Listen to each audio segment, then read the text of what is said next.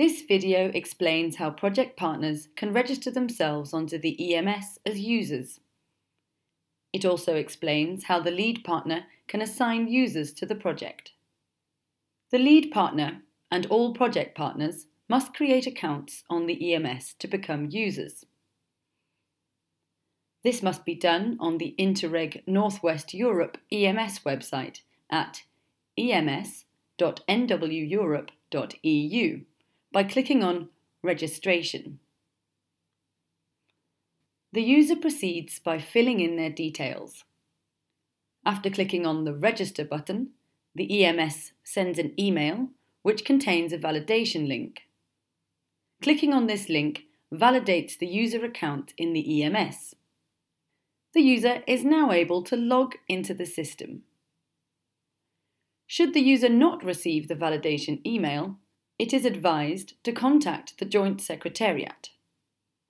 Once partners have activated their user accounts, they should inform the lead partner they have successfully registered. The lead partner enters the eMS system at https://ems.nweurope.eu. The lead partner now assigns users to the project so that they have access to it. To do this, the lead partner logs into the eMS and selects the project. He or she then selects Supplementary Information and navigates to User Assignment.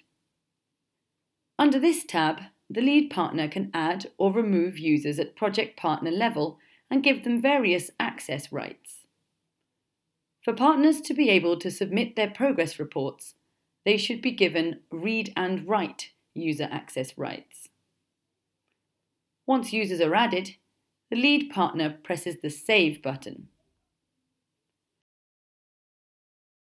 Several users can be added per partner.